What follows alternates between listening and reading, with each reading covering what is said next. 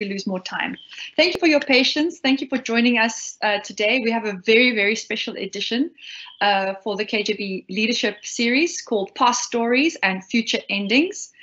It's special because it's going to be experimental. We have a graphic harvester who will be manifesting some of the stories for us today. We're going to be reimagining futures. And we will be listening to the voices of the KJB scholars who are part of the KJB program. What is the KJB program? The Klaus-Jürgen Bathe Leadership Programme is a program that was started at the University of Cape Town in 2014 to nurture and grow future leaders. It's a 2-year program where students at UCT on an undergraduate level from all faculties receive financial support, but also receive leadership programming, internships, and other support for them to grow into who they are as future leaders. I'm very, very happy to have 3 such future leaders with us today. We have Peace, Karabo, and Liz, and they'll be sharing some of their thoughts around storytelling and around African leadership of the past and lessons for the future. We also have Sonia with us today, who will be the artist in the house, and she'll be manifesting in a graphic way some of the things, the gold nuggets of today. So what is this all about? Stories have been an important way in which to convey history and meaning across the African continent. From proverbs to folklore, our stories have lived on. The storyteller takes us on a journey and leaves us reflecting on a future where the lessons we have learned can hopefully be embedded. As we continue on the path towards future leadership, what better place to start than sharing the stories of African leaders of old, their visions and ideals. But what happens next? In this webinar, we will imagine a future where these ideals and visions are the foundation from which our continent is built. The end of the story is the beginning of the future. Join us around Iziko, the hearth, at the feet of the storytellers. I will now hand over to Karabo, and I will just ask Karabo to also introduce himself and each storyteller to introduce themselves, since I wanted to save time on giving an extended bio. So just a couple of words of who you are and share us your story.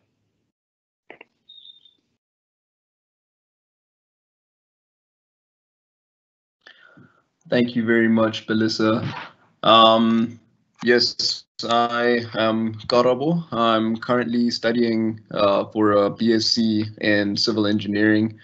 One of my, big passions is to create circular resource economies in emerging markets such as our African ones in a financially incentivized manner, because what I found is that a big reason why sustainability projects aren't followed is that they tend not to make financial sense, and so people are disincentivized to follow them. Yeah, and I find that having leadership which kind of understands the situation on the ground is quite important in this endeavor, and that's what drew me towards kind of researching and finding out about past African leaders who have really made a mark on the continent and on the world. So yes, with that, I will hand over to Liz to introduce herself.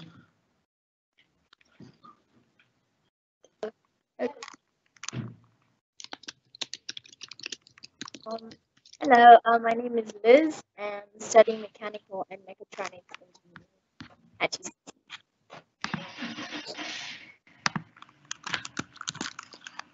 I'll hand over to Peace now.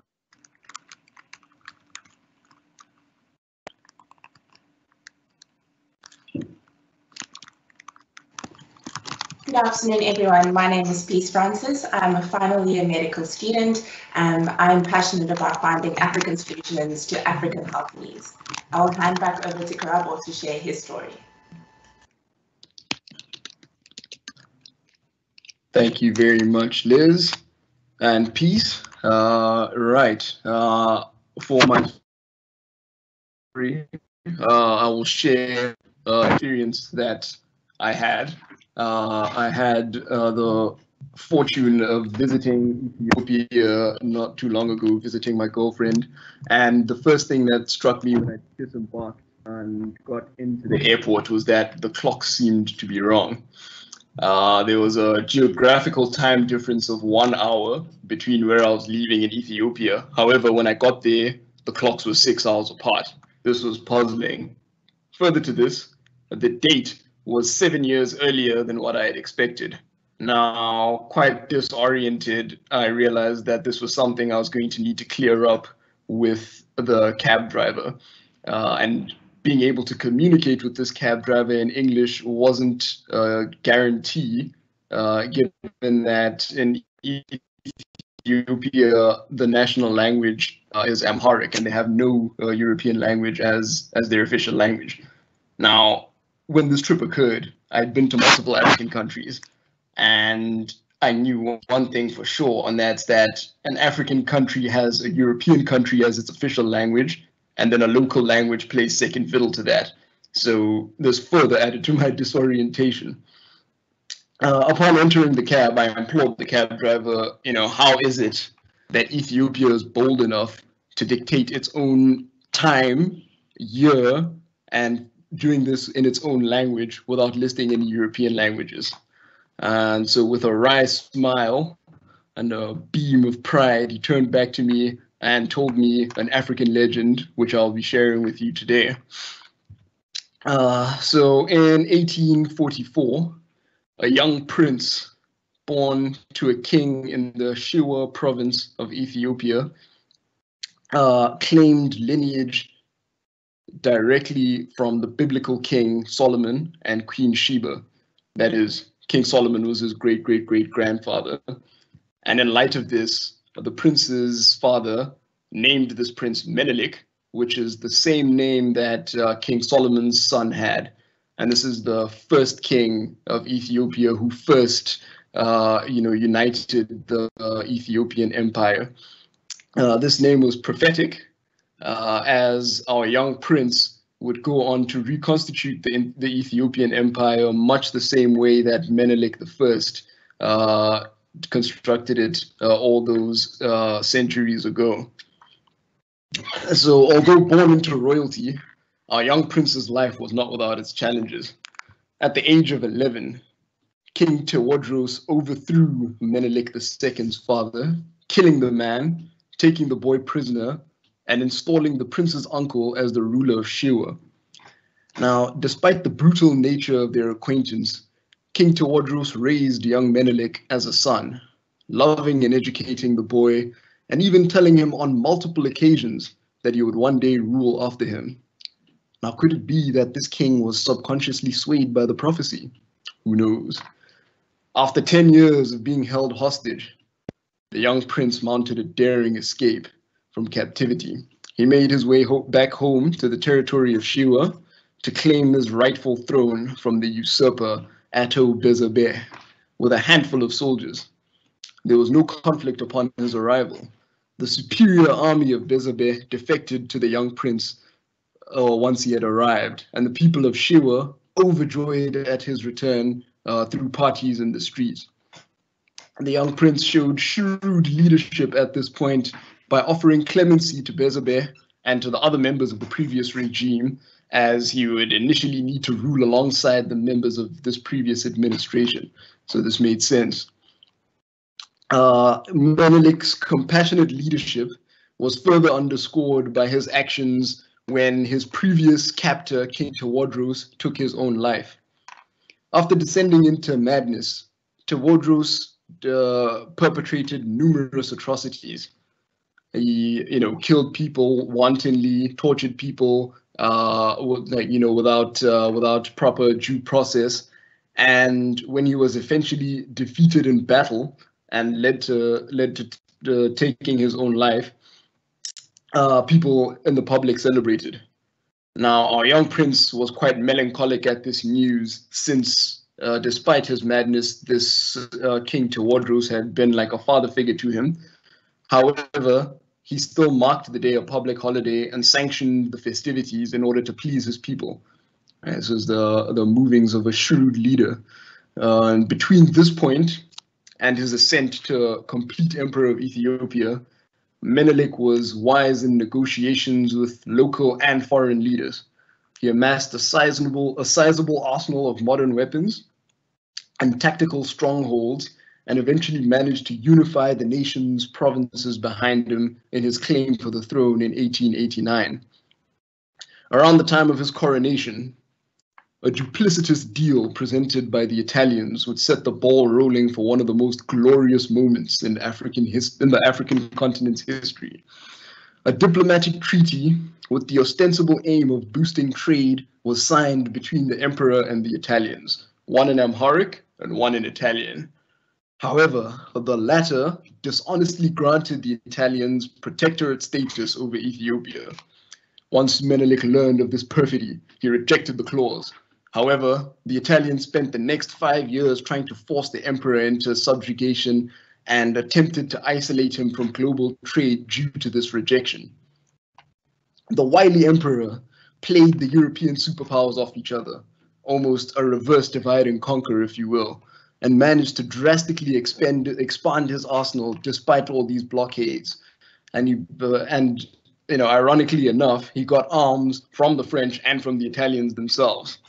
When the two European nations eventually collaborated in refusal to support Menelik, he issued the following battle cry. Enemies have now come upon us to ruin the country and change our religion. Our enemies have begun the affair by advancing and digging into the country like moles. With the help of God, I will not deliver up my country to them. Today, you who are strong, give me of your strength, and you who are weak, help me by prayer. This cry preceded the great Battle of Adwa, where the Italians, descendants of the mighty Roman Empire, went to war with an African emperor, branded globally as a leader of barbarians with no purpose further than to be dominated. The Italians severely underestimated the passion for independence that Menelik had instilled in his people. Having fulfilled the prophecy bestowed upon him at birth to unite his country's provinces, the king summoned 100,000 soldiers and made light work of the European imperial army. Ever magnanimous, after the resounding battleground victory, Menelik treated Italian prisoners of war exceedingly well during the negotiations prior to signing the Treaty of Addis Ababa. His bringing the European nation to heel was consummated by the clause in this treaty which stated that Italy recognized absolutely and without reserve the independence of the Ethiopian Empire. With the conclusion of this tale, the cab driver made me understand that the bold and fearless leadership of Menelik, a man who never saw his country fall into protectorate or colonial status, had been passed down to his people and continued with their decisions and the way they set their own rules all the way through to 2016 when I went on this trip. And yeah, for me, this is the story of a true African leader, and one that I personally look up to a great deal. So yes, thank you for letting me speak. I will now hand over to Liz to share her story about the African leader that she looks up to.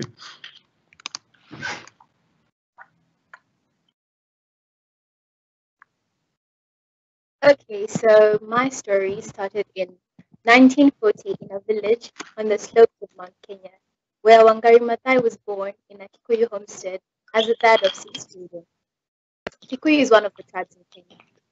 According to the Kikuyu traditions, when a baby joined the community, a ritual was performed to introduce the infant to the value of the land of their ancestors and to show the good that had come from the soil. So even before Wangari was breastfed, she swallowed the juice of green bananas, blue purple sugar cane, and sweet potatoes, all of which were fruits of the local land. Wangari returned from the USA after completing her studies after Kenya had gained independence. For her first job, she became a lecturer at the University of Nairobi as one of 3 women. Here she came to learn that she was getting paid less than her male colleagues, and so teamed up with one of her friends to fight this injustice. This is where she began her advocacy and activism. So at the university, when she was conducting research, she observed a lot of deforestation and soil loss.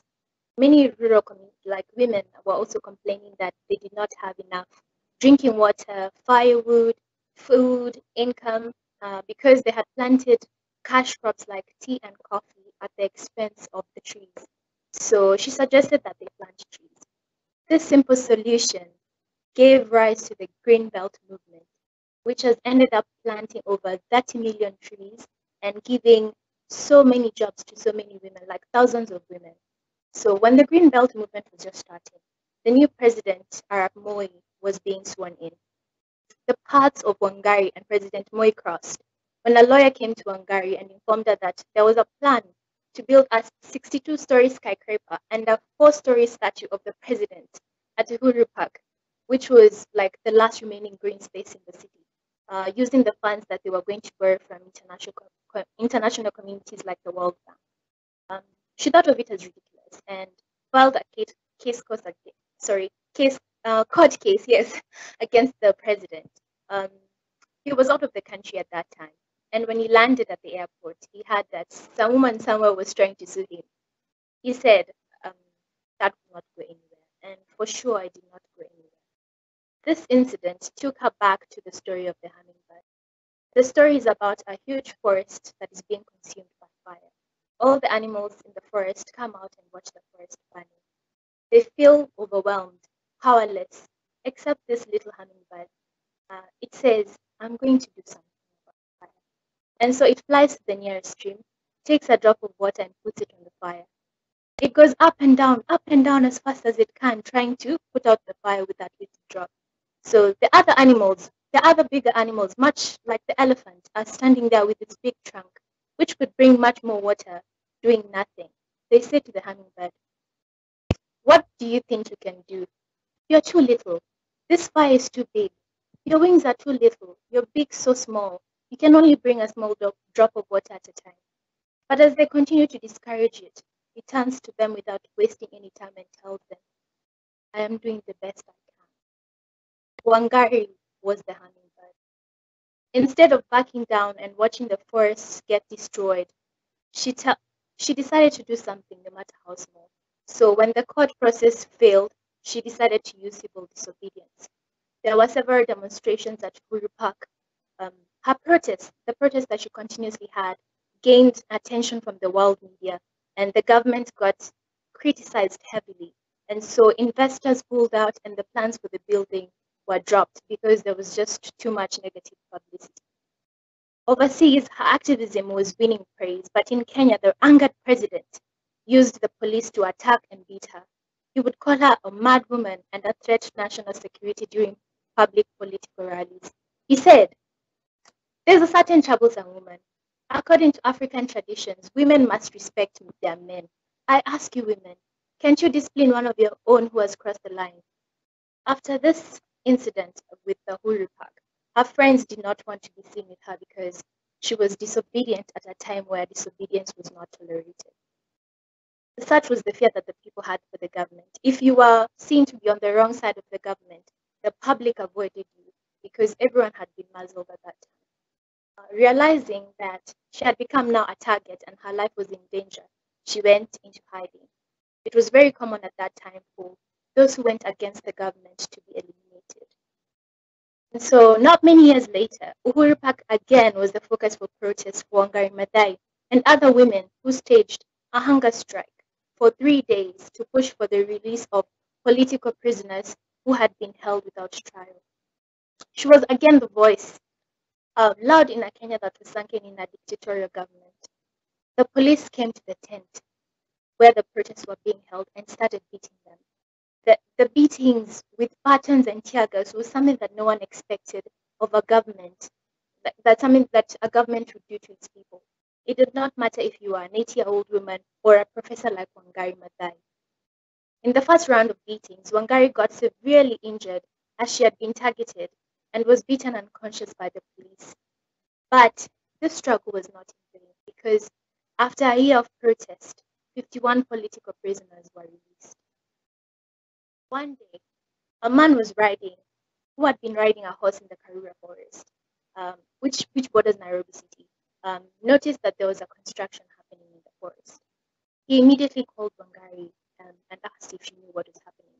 Wangari came rushing, and only to find out that the forest was there was encroachment that was happening in the forest. President Moi had started giving the land to his political allies to construct luxury houses. And so she brought people, she mobilized a few people and went to rehabilitate that land. But the forest guards, the police, and even hired thugs would not let them plant the trees. This ended up in a really, really bad fight that left Wangari severely injured. She had put her life on the line, and that confrontation was when Karura was saved. In her words, she said, "If we are going to shed blood because of our land, we will. We're used to that. Our forefathers shed blood for our land. We will do so. This is my blood." The hummingbird had managed to put out the fire. In 2002, Moi was defeated in the general elections, paving the way for true democracy. 2 years later, and 6 years after the Karura incident, Wangari was nominated for the Nobel Peace Prize for contribution to sustainable development, democracy, and peace. She became the first African woman and the first environmentalist to win the award. Wangari died in 2011 at the age of 71 due to ovarian cancer. The greatest tribute was that people around the globe had been inspired by her vision. Wangari was the voice for those who could not articulate their concerns and those who could not stand up and say what needed to be said. The end. So I'll pass over to Peace to continue.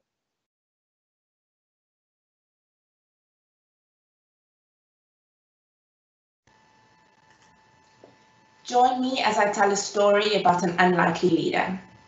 On the 16th of November 1930, amidst the clash of Western and African civilization, in Ogidi, Nigeria, a boy was born. Chinua Achebe. His story is one of excellent education and stories that took the form of both poetry and prose. W.B. Yeats said, "Turning and turning in the widening gyre, the falcon cannot hear the falconer. Things fall apart, the center cannot hold." In these ominous words, this young man found the title to his first book, a book which told the story of the Igbo, highlighting the rich proverbs that season our speech. In that book, Africans, Nigerians, Igbos were the antagonist, the protagonist, the setting, the substance. He was told by many a publisher that the concept of an African novel was amusing. Some reviewers reported that they failed to see the point of African literature. What he did not know was that this was his introduction into leadership. As he wrote Things Fall Apart, he began to understand and value his traditional Igbo history even more. He also realized that people, even some across the waters, were able to relate to the story of the dispossession in Africa. Chinua Achebe was part of a generation summoned to bear witness to Nigeria's transition from colony to independence. Amongst the joy of this momentous transition, Chinua Achebe positioned himself as a leader who would not be silent in the face of injustice, be it injustice perpetrated by British colonists or by African opportunists. In writing Things Fall Apart, he started addressing his concern of the absence of the African voice. He realized that being part of the dialogue meant not only sitting at the table, but effectively telling the African story from an African perspective in full earshot of the world. Writing was serious business. It was a moral obligation. Using proverbs from our culture and history, colloquialisms, African expressive language, and the sensibilities of everyday people, he wrote back to the West, attempting to reshape the dialogue between the colonized and the colonizer. Spurred on by his personal belief that if society is ill, the writer has the responsibility to point it out. He, together with his contemporaries, created a society of authors, aiming through their art to create an environment of good order in Nigeria. Little did he know that once you talk about making things better, you're talking about politics. There's a saying in Omofia, as a man dances, so the drums are beaten for him. Dancing into the political sphere, the drums of war began to beat. The late 1960s ushered in a period of ethnic resentment and violence, murders and displacement, and unity over one thing, the hatred of the Igbo, the hatred of the people our fearless leader called his own, the Biafran War. Amidst the atrocities of war, our leader was part of those imagining what this new country, torn away from Nigeria, could be. Inspired by Julius Nyerere and his guiding principles of equality, self-determination, respect for human values, and grounding in traditional African values and principles, the Ayihara Declaration was written. The Biafran flag, adorned with red to represent the blood shed during the fight for independence, black to symbolize the connection to souls of years past, green to signify Africa's natural wealth, resources, and abundant future, all reminiscent of Marcus Garvey's Pan-Africanist teachings. Biafra, the land of the rising sun. It was in this war, in this land, that our hero became a soldier, a voice of the plight of his people, an intellectual who acted.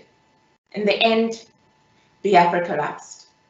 They had spent years fighting for a cause, fighting for freedom, but it all collapsed. However, the story of this leader, much like the story of our continent, is one of continual rebirth. This story is of a leader who led and continued to lead, living out the words of Elie Wiesel, who reminded us that there may be times when we are powerless to prevent injustice, but there must never be a time when we fail to protest. Chinua Achebe turned down the honor of commander of the Federal Republic in protest. In stories and essays and poetry, Chinua Achebe continued to protest, leading voices that called out the reductionist view of Africa and voices that called out the self-serving leaders pillaging the continent. Dreaming of the day when leaders, humbled by the trust placed upon them by the people, will emerge willing to use the power given to them for the good of the people. Chinua Achebe yearned for true leadership while living the life of a leader. The face of African literature. Chinua Achebe said, "I believe that it is impossible to write anything in Africa without some kind of commitment, some kind of message, some kind of protest." His protest lives on. Our elders say that the sun will shine on those who stand before it shines on those who kneel under them. And the sun shone on Chinua Achebe first. Thank you. I'm handing over to Melissa.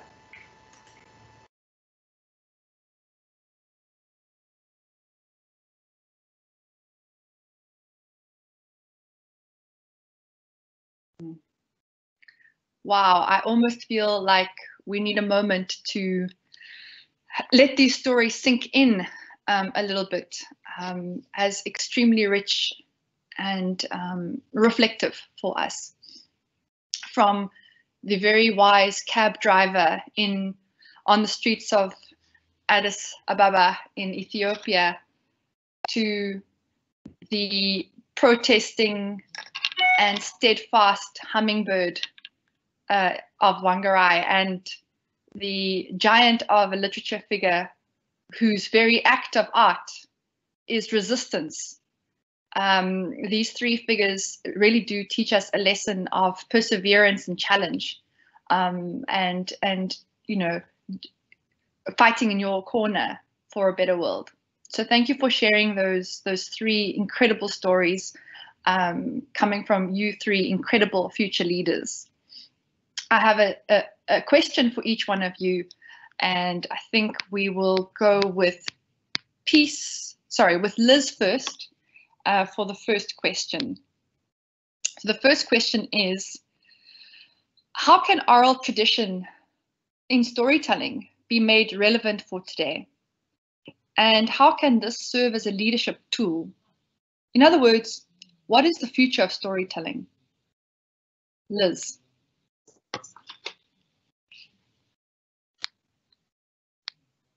Okay, so I think a lot of the youth currently are using technology. So taking advantage of digital spaces such as Instagram, YouTube, and to tell the stories would be like a good way to start. Yes, so taking advantage of technology and digital spaces.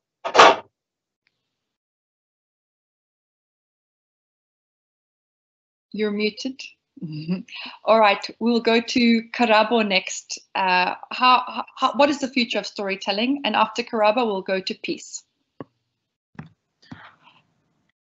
Thank you very much, Belissa. Yes, I agree with a lot of what Liz was saying. I think a big issue that we face among the current generation of young Africans, myself included, is the lack of fluency in our indigenous languages. I mean, I can speak it, but knowing the language on a deep level effectively, or not knowing it on a deep level, effectively walls us off from much of the wisdom our grandparents have for us, particularly age-old wisdom that has taken years to refine, which pertains to living off land in a given environment. I mean, take away the spar and pick and pay in my home village and put me there and I'll be in trouble. But, you put my grandmother in the same situation and she'll be mildly inconvenienced because she would know exactly what to do. So in my books, the future of storytelling entails, not letting our grandparents die with this wisdom, capturing it digitally, as Liz had mentioned, and, buying some of the youth some time to, have this awakening, realize that what our grandparents have to say is important, and get back up to speed with our roots in order to fully appreciate the wealth of knowledge that they can give us.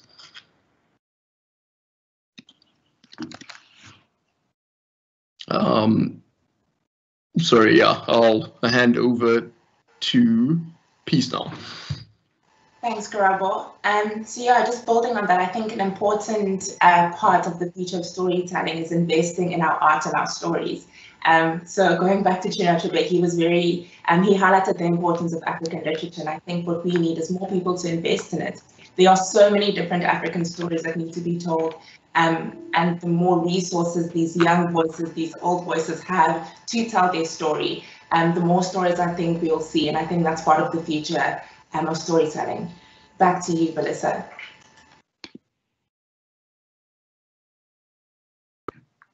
Great. I have a fun question for each one of you, and I would also like to put it to the public, to the audience listening. I think there's about 50 people online, and we have a Q&A section where you can post your questions. But here's a question for all of you. Let me pick my question. What is the very next chapter in Africa's story? Please give a title and why. What is the very next chapter in Africa's story? Please give a newspaper, news headline, a title, and explain a little bit why. I would like this question to go to Peace first, then Liz, and then Karabo. Peace. So this is a fun question. I think my title would be, "And the World Finally Saw Them." Because I think that Africa has always been a source of wealth, be it wealth in terms of innovation, in terms of resources, in terms of intellectuals. And I think we're finally getting to a point where the world is finally starting to see us, and not just see in terms of glance at us, but see in terms of respect, in terms of value, in terms of inviting us to the table or seeing us as leaders. So yeah, and the world finally saw them. Handing over to Liz. Okay, I would say my title would be The Next Generation of Leaders. The reason why I chose this title is because there's not a day in the news that you don't see some form of corruption or embezzling of public funds, even during like COVID-19. So it's good that the new leaders who are coming have, like they're not greedy or thinking of themselves always. So they think about the people and the planet before they put their interests, so that we can stop this thing of embezzling funds or taking public land. And I think, yeah, that's what my title would be. Handing over to Karabo. Thank you very much, Liz. Yeah, thank you for that question, Belissa. If it were up to me, I would, title the next chapter "Knowledge, Unity, and Growth."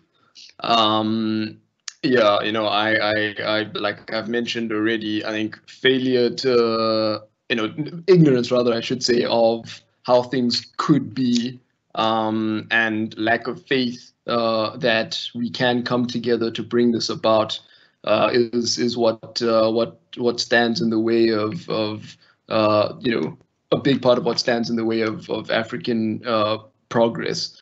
I think, and using kind of stories from the past imbues the listener with a sense of what is possible. Liz has made mention of things like corruption, which plague so many African societies. With something as insidious as this, the rot sets in so slowly that people forget what things were like prior to their onset. And I feel like, getting the knowledge out there of what things can be like, unity between Africans, and subsequent growth would be a good starting point. I'll hand over to Belissa.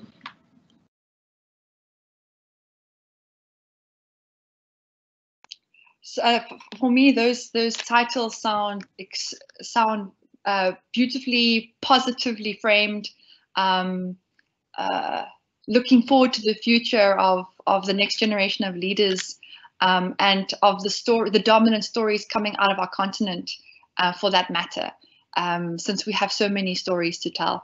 So thank you for framing it in that way. I'm also seeing some of the Q&A coming through, which I'll publish shortly, which actually fits in nicely with my third question, and maybe answer some of the questions in the Q&A once I've published it. So those who are posing the questions, to listen carefully to this question. No one owns a narrative, but each of us have the privilege of holding the space to add to it. How do we build on the past lessons, experiences, and learnings to carry the story forward? And what does this look like practically?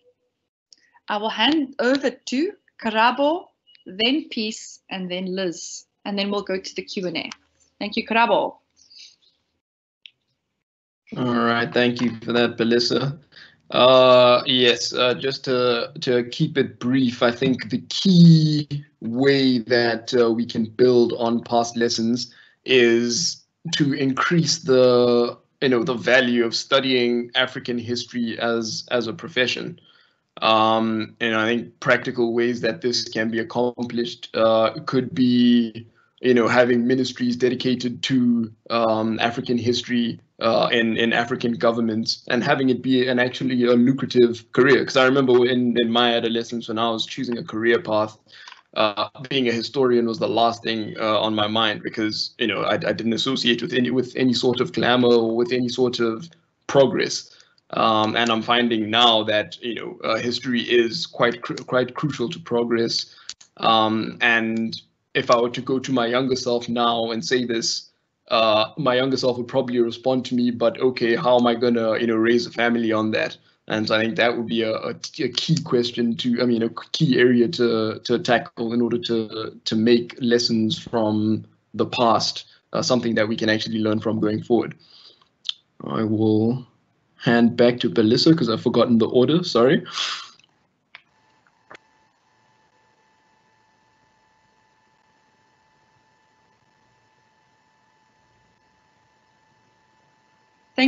Thank you for that opportunity. We've also got a request here on the Q&A to increase the visuals. So I'd like our graphic harvester to just do a little bit of zooming in so that we can see the story unfolding a little bit better as we continue with the questions. So the next person to speak on practical application of storytelling is Peace. Thanks, Felissa. So building on what Karabo said, I think as much as I agree that we need to solidify formal ways of studying history, but also the informal ways. Storytelling is quite an informal way of sharing our history, and I think we need to learn it. So we need to take the time to learn our history, but also study it. So study it in a more informal way, and that means digging deep and understanding what lessons we need to unpack, what mistakes were made. And my parents used to speak of us as their kids as sort of like arrows, or like arrows in their bow. And what they meant is that where they end is where we start. And I think that that is one way of taking our history and using it practically, is understanding that the mistakes that were made, the achievements that we won is the starting point. So our history is the starting point, but we need to learn it to understand that and put it into practice. Over to Liz. Okay, so I think everyone has said like what I would like to say. It's about personally what I would emphasize would be educating ourselves, especially if we're talking about environmental conservation. We need to know, like, have this engaging conversations about climate change because it's happening at the moment. So we need to start talking about these things and taking action in our daily lives. Now that we've had the stories from our past leaders who are fighting to conserve the environment, what are we going to do in our daily lives to reduce the carbon footprint? So yeah, those are my thoughts, to educate ourselves and to take action in our daily lives.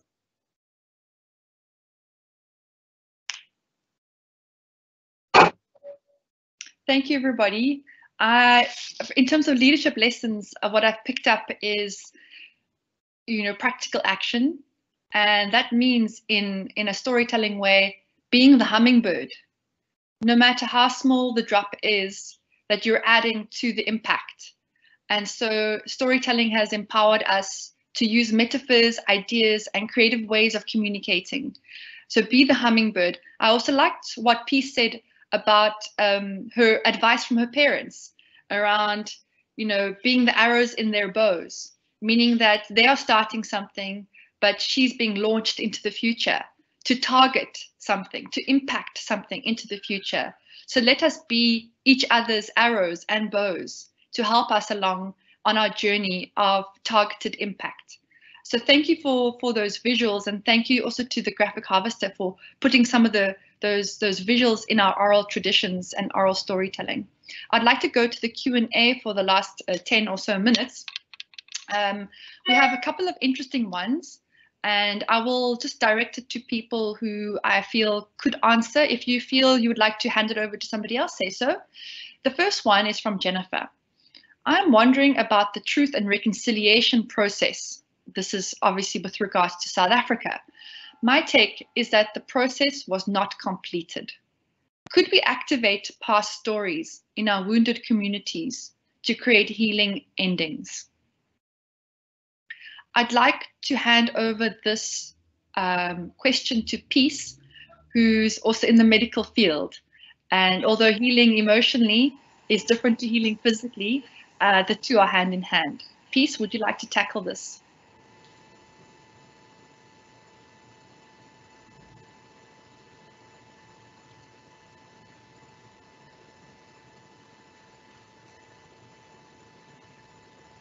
Thanks, Felissa, and thank you, Jennifer, for the question. It is a tough one.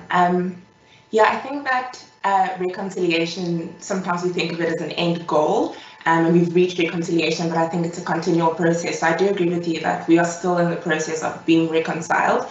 And I think as a continent, there's very many stories of countries and people who also are still in that process of reconciliation. And I do think that stories are a way to bring healing. I think that sharing your story and having it heard is a very, very powerful way of getting healing. And I think it's also important as we might be writing those stories or we might be hearing them. And it's important to take the time to really listen to these stories and to encourage people who have a story to tell and to amplify their voices. If that means buying books, encouraging other people to tell their stories, attending poetry sessions where people are telling their stories, or creating spaces where people are encouraged to share these stories. I think it's important in the healing of our country and the healing of our continent. Back to you, Felissa.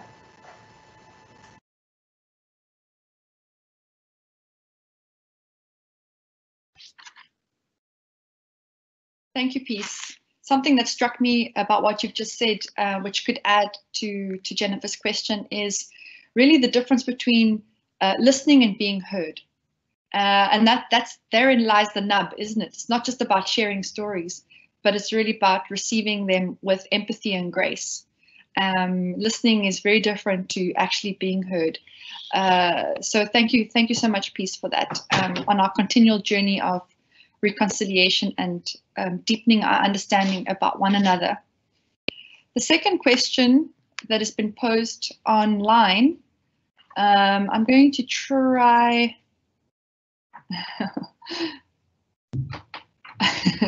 Okay, so there's a question for Peace, but I think I'll just skip that one so we can get to another one, and then we can go back to Peace. Considering the massive influence that the West has on the stories we see, is it more important that we tell these stories in the media on our continent, or should we prioritize pushing for African stories to form part of the mainstream stories told even in the West? I'd like to hand this question over to Karabo. What would your cab driver say? Thank you very much for that, Belissa, and the asker of the question. This is a really critical question. I'll answer it from give a sentence or two on the cab driver's perspective and then mine. I think the cab driver would be all for African stories being told by Africans. That gas pride, and I guess general mistrust of the West would lead him to see things in that way, in my view. My belief is that what's important is getting the stories out. When the stories are resounding and captivating, they will get across, and I believe that we will see them make their way into different cultures, much the same way that the most captivating Western or Oriental stories make their way to the African continent and to other sorts of geographies. I think if we get captivating stories, it won't matter whether we're telling them here. Their essence will carry them forward. But in terms of on a practical scale, I think the key thing is to get practice telling the stories. And given that the West has given us the tools to get these things across, through things like social media, through things like YouTube, and these little doodle apps that you get online where you can like draw cartoons and what have you and animate them. I think it's important to use these to tell African stories and push them on our continent, and the best ones will kind of self-select and end up getting exported, which is my view. And yeah, I think a critical aspect of that I'll close with is that something like culture is difficult to, it's difficult for someone who is not African to come to Africa and tell a truly African story. So I think being part of the African culture gives Africans an edge in terms of creating a compelling African story that Africans can relate to. So yeah, I'll close with that. Fantastic question. I will hand back to Belissa.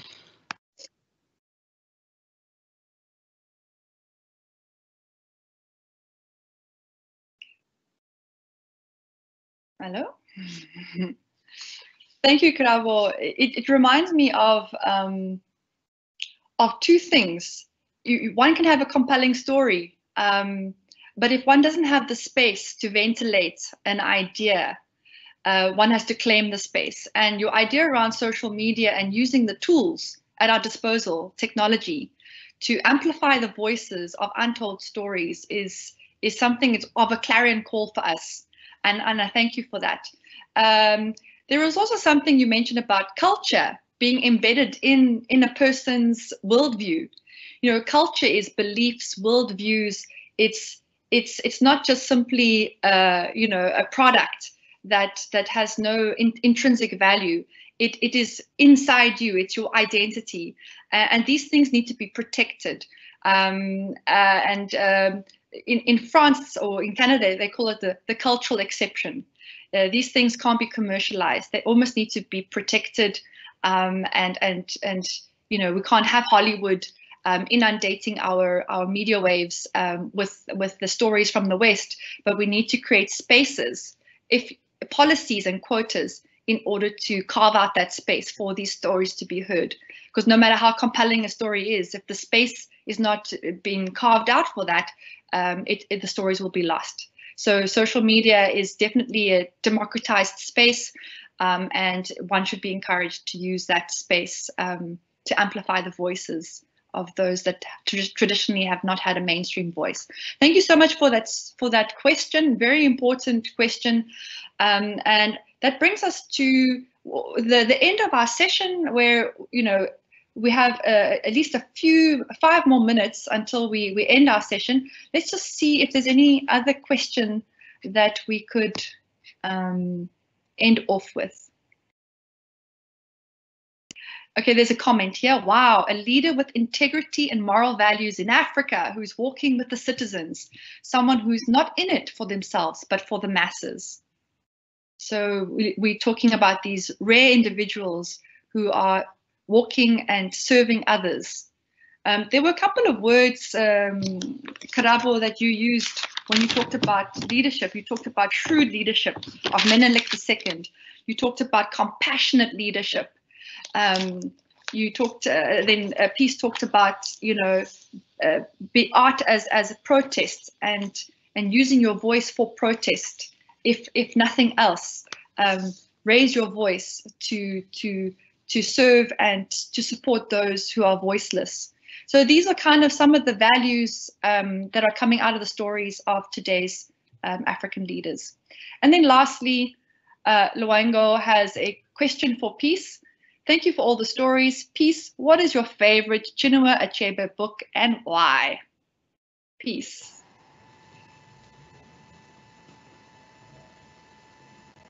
I think I might be biased and this might be my favorite question, but I actually have the book right here with me. It's a book called There Was a Country, A Personal History of Biafra. So his novels are amazing and so is his poetry, but I think this book, he tells the story of the Biafran War, but he also tells the story of himself. And I love it because I get to see his thinking. And I think obviously you can see his passion and his hopes in his novels, but when you hear his words and how he was brought up and what he had to face, the true leadership and the true inspirations shines through. So as much as it's a book, I've got little scribble notes all around in the margins. I've underlined a couple of things, and it's more like a textbook to me than anything else. So yeah, I definitely recommend it if you haven't read it. It's called There Was a Country by Chinua Achebe.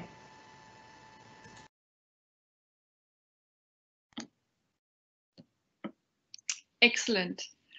Thank you so much, everybody. I would like to ask Sonia, our graphic harvester, if she can put a spotlight on some of the creations that she's created for us. If you can make it a little bit bigger so we can see some of the images and some of the words that have been captured. This is a beautiful manifestation of what we learned today in a very short amount of time.